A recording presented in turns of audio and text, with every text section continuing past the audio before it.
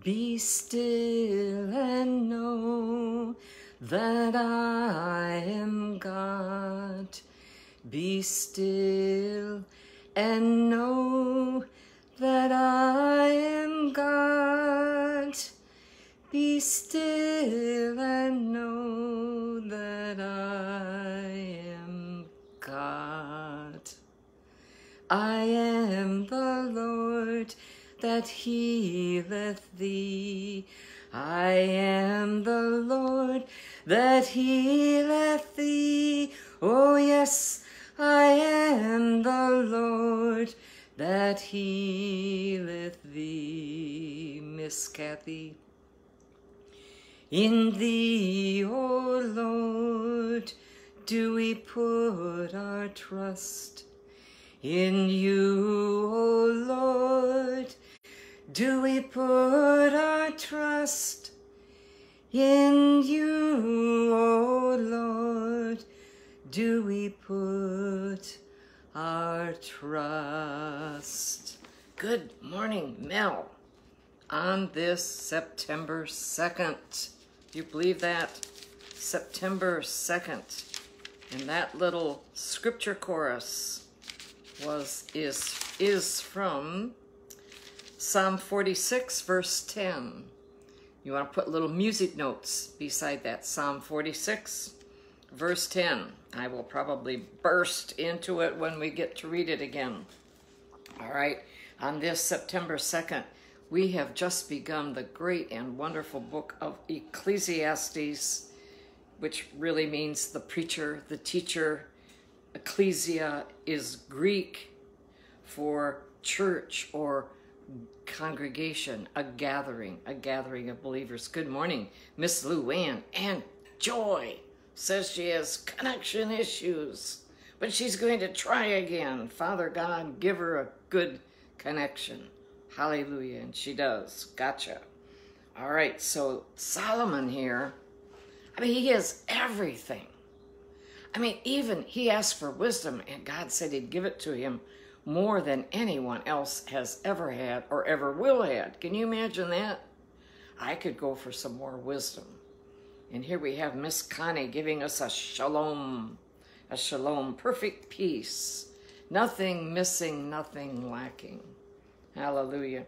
So we are going to hear his musings because he's got all the money, all the wisdom, all the authority. He can do whatever he wants. He can build, plant, he can do whatever he wants.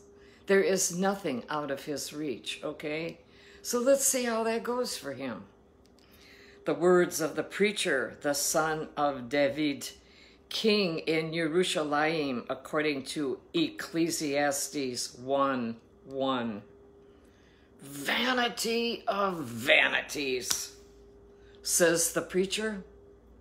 Vanity of vanities. All is vanity. This is coming from the richest guy on the earth. Got everything. Can do anything he wants. Good morning, Miss Sharon. Good to see my sister's face before me as I look at your name.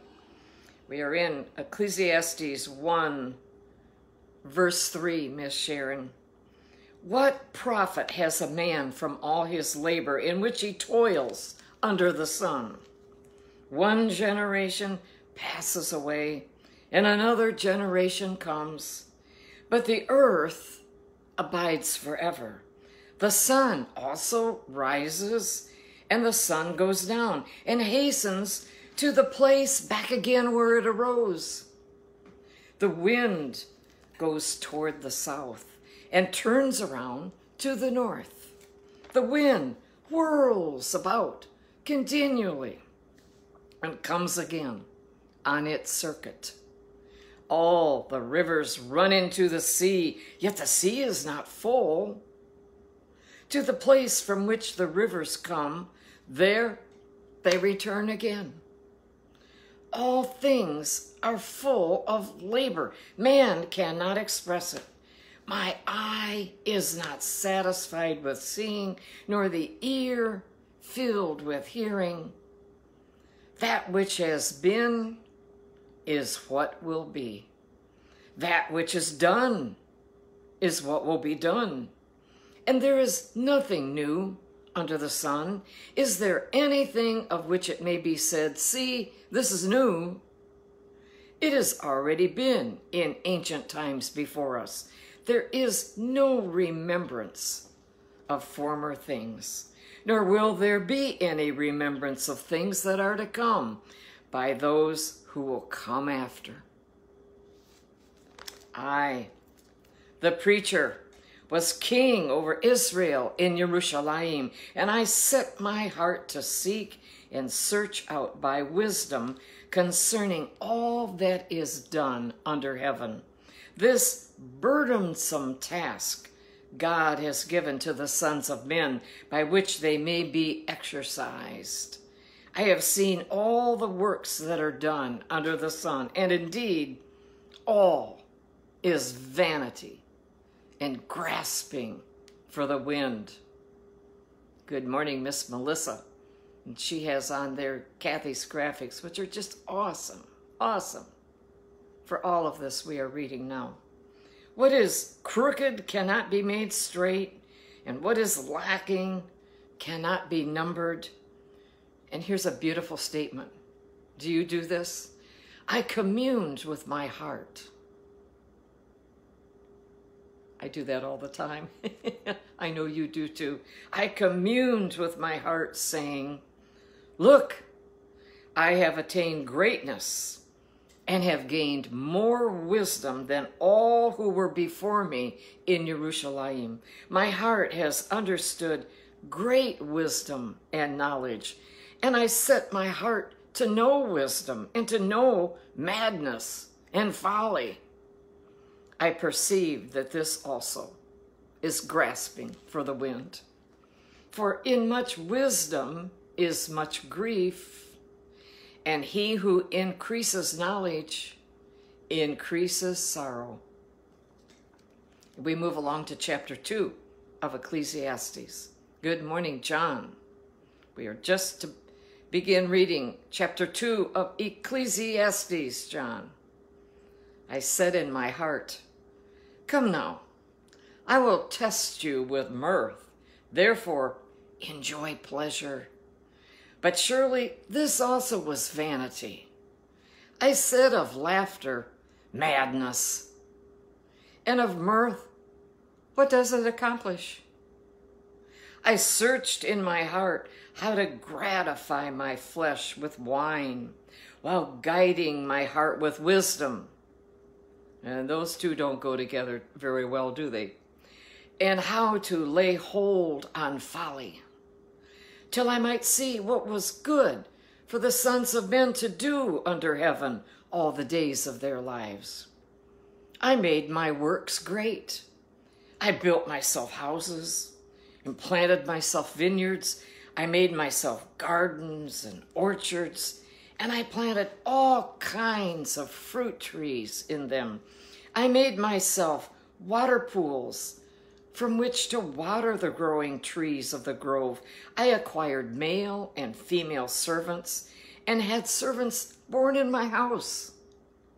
Yes, I had greater possessions of herds and flocks than all who were in Jerusalem before me. I also gathered for myself silver and gold and the special treasures of kings and of the provinces. I acquired male and female singers, the delights of the sons of men, and musical instruments of all kinds. So I became great and excelled more than all who were before me in Jerusalem. Also, my wisdom remained in me. And that's because God specifically answered that prayer for him, didn't he? Whatever my eyes desired, I did not keep from them. I did not withhold my heart from any pleasure. For my heart rejoiced in all my labor, and this was my reward from all my labor. And then I looked on all the works that my hands had done, and on the labor in which I had toiled. And indeed, All was vanity and grasping for the wind. There was no profit under the sun. Then I turned myself to consider wisdom and madness and folly. For what can the man do who succeeds the king? Only what he has already done.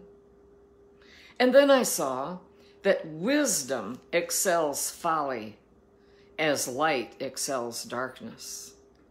Good morning, Miss Maria. The wise man's eyes are in his head, but the fool walks in darkness. Yet I myself perceived that the same event happens to them all. So I said in my heart, as it happens to the fool, it also happens to me. And why was I then more wise? And then I said in my heart, well, this also is vanity. For there is no more remembrance of the wise than of the fool forever. Since all that now will be forgotten in the days to come, how does a wise man die? As the fool. And therefore I hated life, because the work that was done under the sun was distressing to me, for all is vanity and grasping for the wind. And then I hated all my labor in which I had toiled under the sun, because I must leave it to the man who will come after me. And who knows whether he will be wise or a fool? Yet he will rule over all my labor in which I toiled, and in which I have shown myself wise under the sun. This also is vanity. Therefore, I turned my heart and despaired of all the labor in which I had toiled under the sun. For there is a man whose labor is with wisdom, knowledge, and skill. Yet he must leave his heritage to a man who has not labored for it. This also is vanity and a great evil. For what has man for all his labor, and for the striving of his heart with which he has toiled under the sun? For all his days are sorrowful, and his work burdensome. Even in the night his heart takes no rest. This also is vanity. Nothing is better for a man than that he should eat and drink, and that his soul should enjoy good in his labor. And this also I saw was from the hand of God. For who can eat and who can have enjoyment more than I? For God gives wisdom and knowledge and joy to a man who is good in his sight. But to the sinner, he gives the work of gathering and collecting, that he may give it to him who is good before God. This also is vanity and grasping for the wind. To everything there is a season, a time for every purpose under heaven, a time to be born and a time to die, a time to plant and a time to pluck up what is planted, a time to kill and a time to heal, a time to break down and a time to build up, a time to weep and a time to laugh, a time to mourn and a time to dance, a time to cast away stones and a time to gather stones, a time to embrace, and a time to refrain from embracing,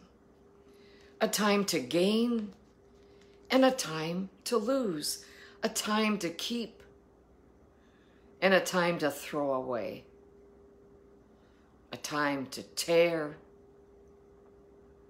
and a time to sow, a time to keep silence, and a time to speak,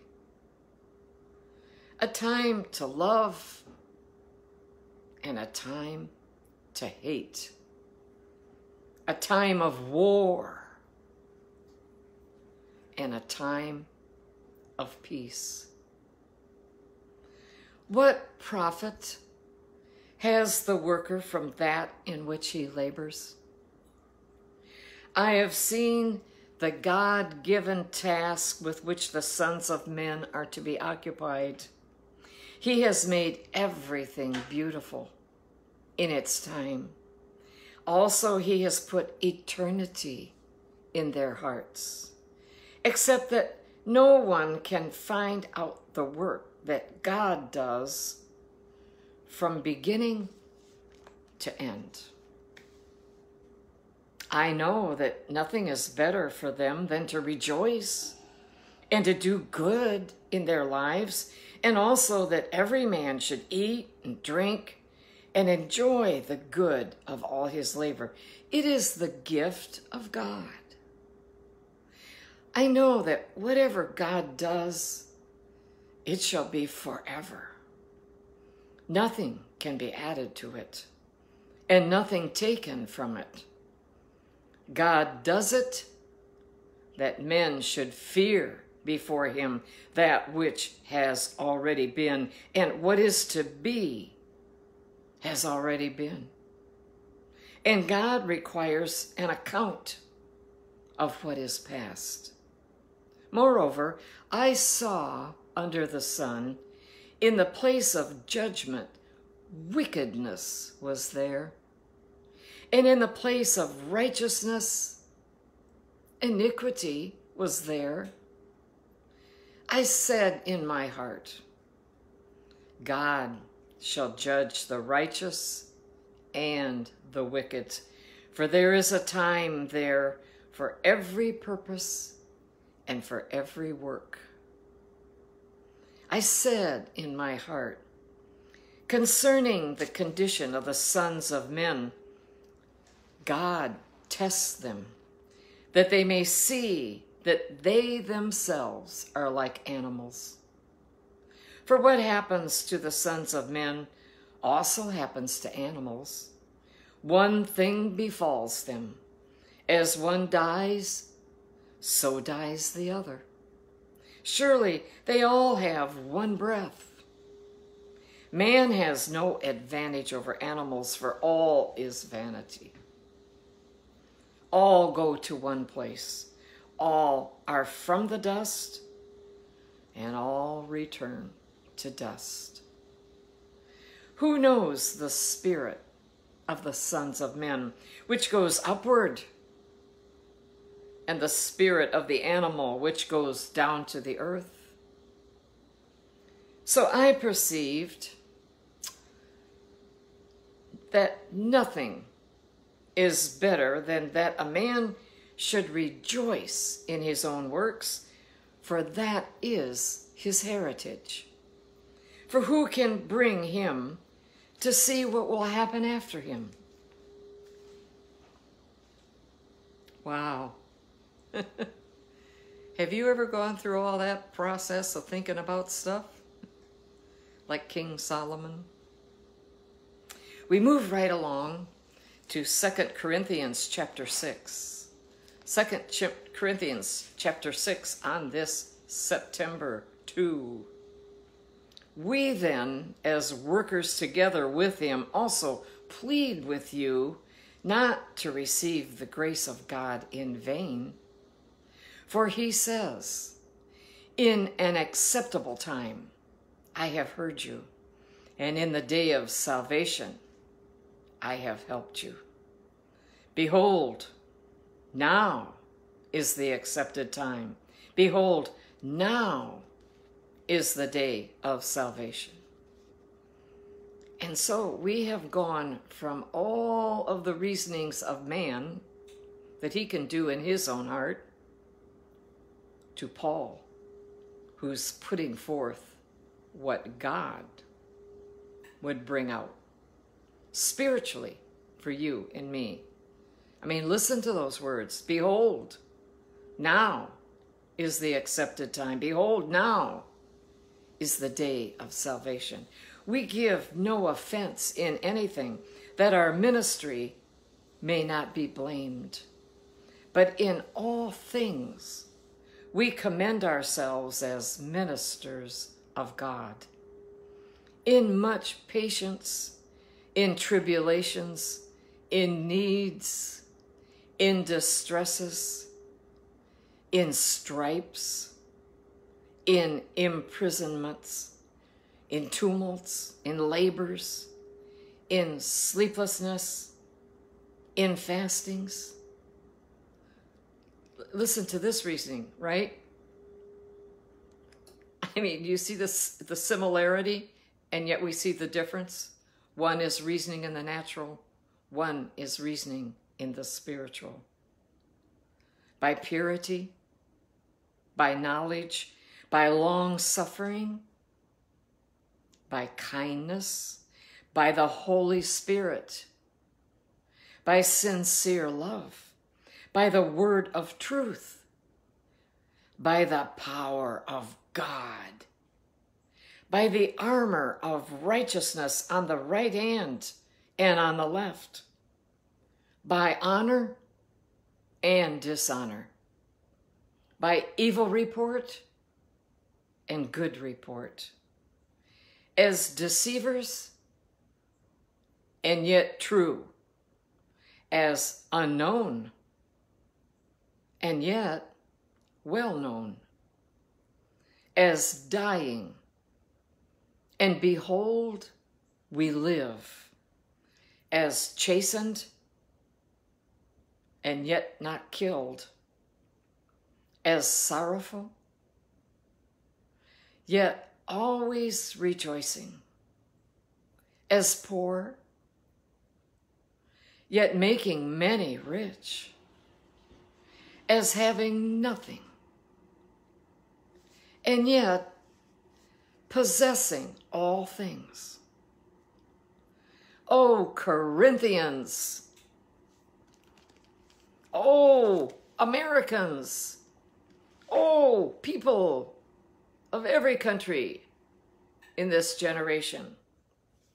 We have spoken openly to you. Our heart is wide open. You are not restricted by us, but you are restricted by your own affections.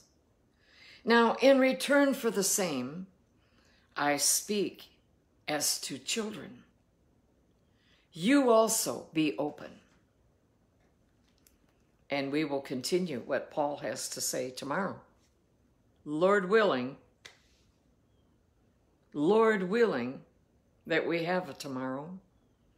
We don't know that yet, do we?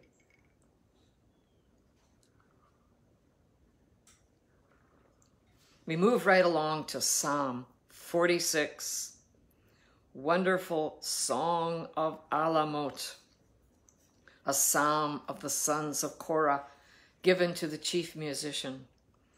God is our refuge and strength, a very present help in trouble.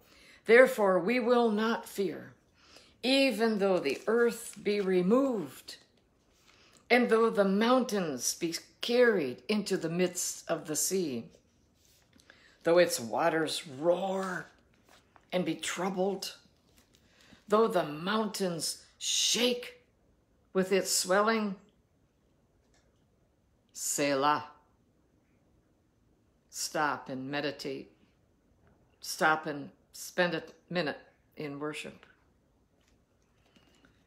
There is a river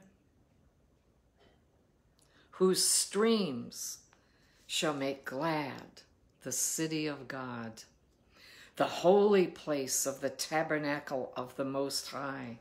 God is in the midst of her. She shall not be moved. She shall not be moved. No, she shall not be moved. Isn't that good to know? She shall not be moved. God shall help her. Just at the break of dawn, the nations raged. The kingdoms were moved. He uttered his voice. The earth melted. Oh, catch Kathy's graphics. She has a beauty on the earth melting. The earth melted. The Lord of hosts is with us. The God of Jacob is our refuge. Oh, isn't he our refuge from all the rigors of life? Selah. Come, behold the works of the Lord, who has made desolations in the earth. He makes wars cease to the end of the earth. He makes wars cease. Got that? Who makes the wars cease? God does. He makes wars cease to the end of the earth. He breaks the bow and cuts the spear in two. He burns the chariot in the fire. Be still and know that I am God.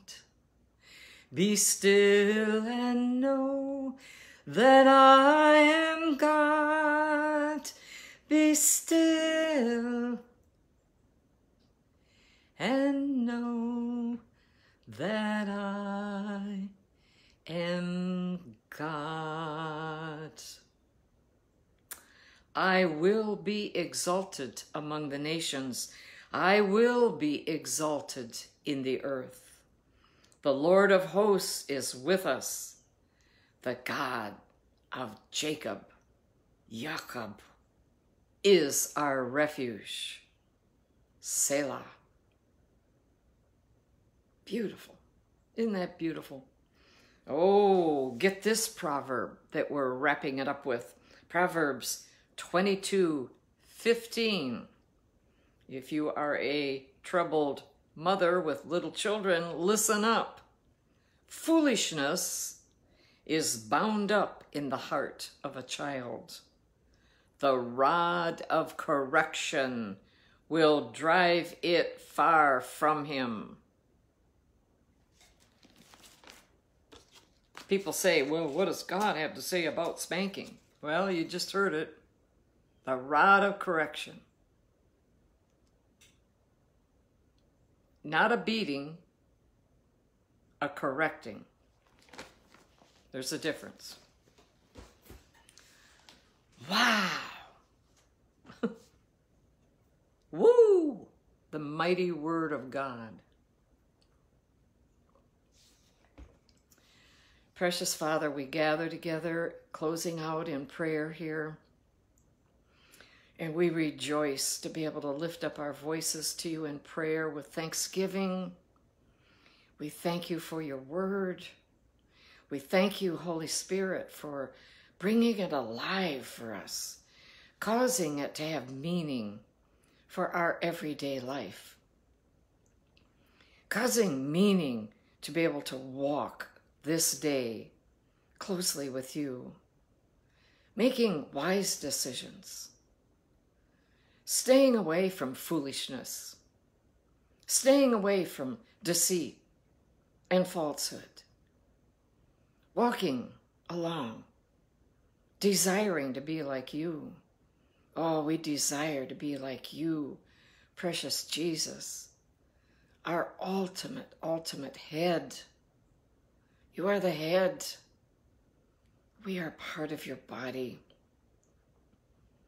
We thank you, Jesus, that you are our refuge in the day of trouble. We can hide in you. We can envelop ourselves in your presence. We can walk through this earth and yet not be a part of any of the deceit, the foolishness, the base living that is only done by the flesh. Father, we thank you for Holy Spirit. Please help us. Our desire is to walk by the Spirit, Lord. Our desire, Holy Spirit, is for you to help us walk today in the Spirit, by the Spirit, for the Spirit, that Jesus might be glorified, that the kingdom of God might be built up, that souls might be saved through our testimony, through our prayers. Oh, we give you such grateful thankfulness, Lord. You took us out of the miry clay of a sinful life, and you put us on the wonderful path, the path of perfection, the path of true worth of living. We are so grateful. We hold up Israel, Lord. We hold up Jerusalem, this city that is spoken of in the New Testament, in the Old Testament, in the Psalms, in the Proverbs, your favorite place. We hold it up today, Lord.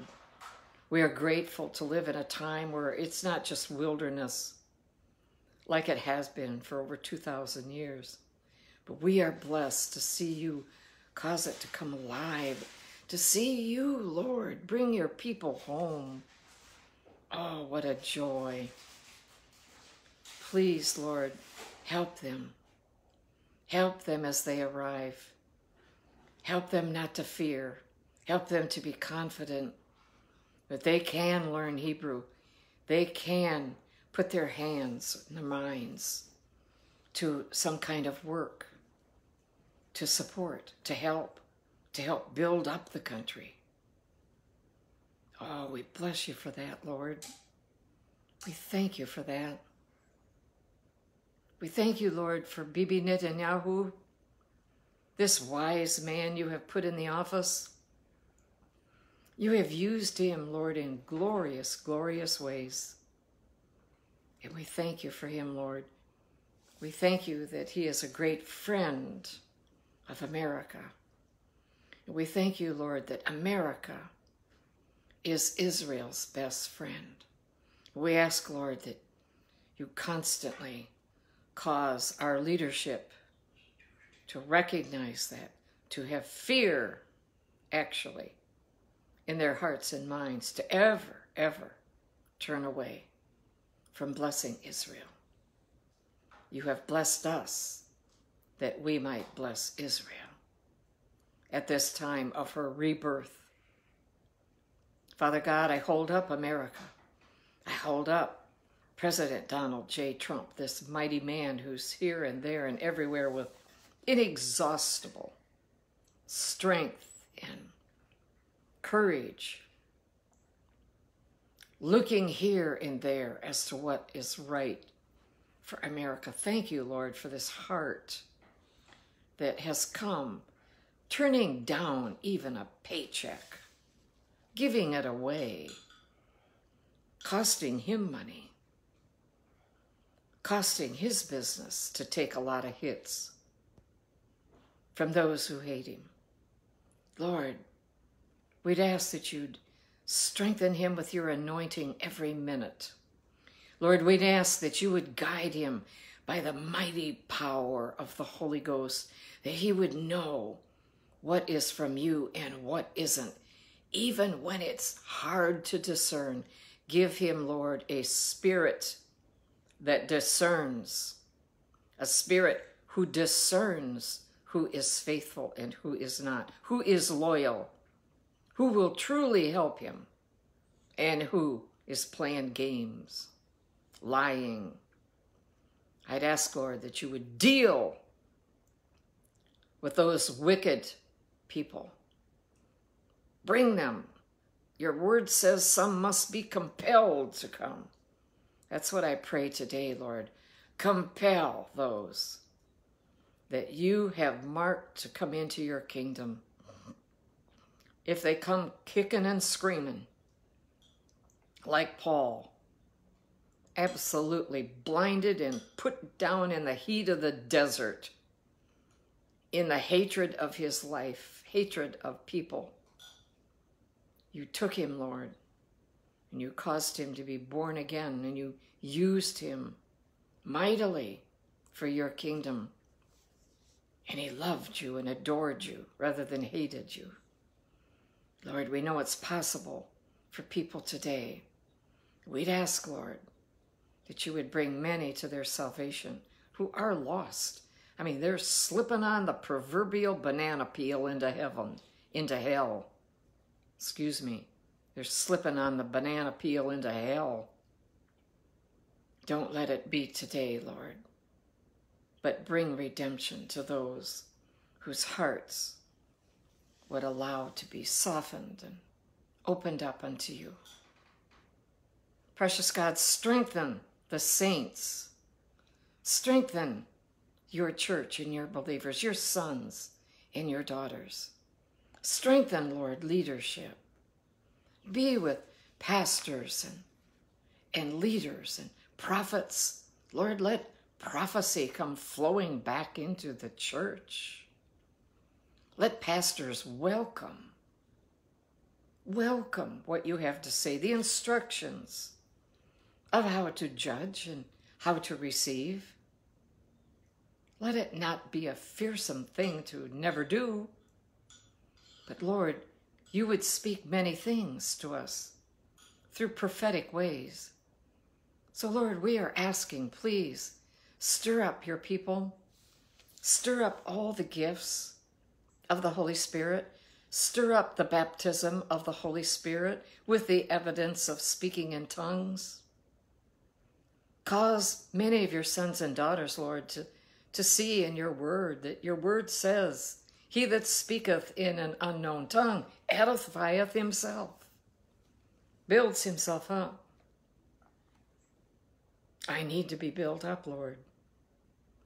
Quiero somanadiado, soyereko hurabaya manadiandas, paha barakieta sapakieto tomonakieto koyero dorabadadiana. I desire, Lord, to speak mysteries unto you.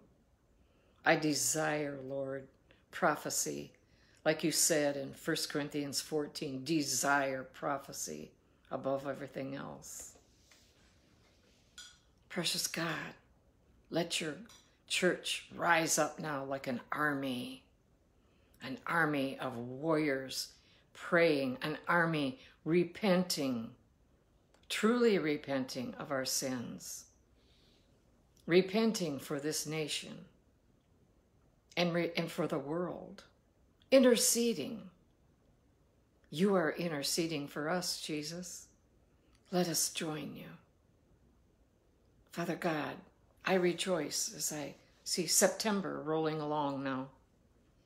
And Lord, I want to hold up Saturday the 26th, the great gathering of all that you are calling onto our nation's capital, onto the mall, onto the grass, the ground, knees, faces hitting the ground, repenting before you, like you call always your people to the capital, Jerusalem. Let us be called, Lord.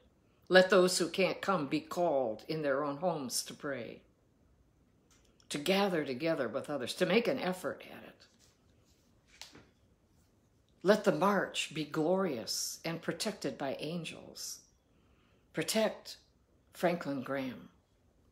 Protect Jonathan Cahn and all of those in leadership, sending a call out to the nation to set this day aside. Father God, we'd ask that you would heal many today. I'd ask, Lord, that you would continue to heal my little sister Brenda in Kenya And now that the eye operation is over, Lord, we need your help to cause the eyelid to return to open on its own, to strengthen all those muscles and everything that causes us to open up our eye. Lord, we pray and lift her up. Lord, I'd ask you to hear all those who are lifting up children, parents, teachers, schools, the government, relatives, friends. Lord, hear us during this time of prayer and intercession and thankfulness. Thankfulness. We welcome your forgiveness, Lord. We welcome to be washed clean by your blood, that we might walk in the relief and the power of the Holy Spirit. Amen and amen. Love you all so very much. Have a great day.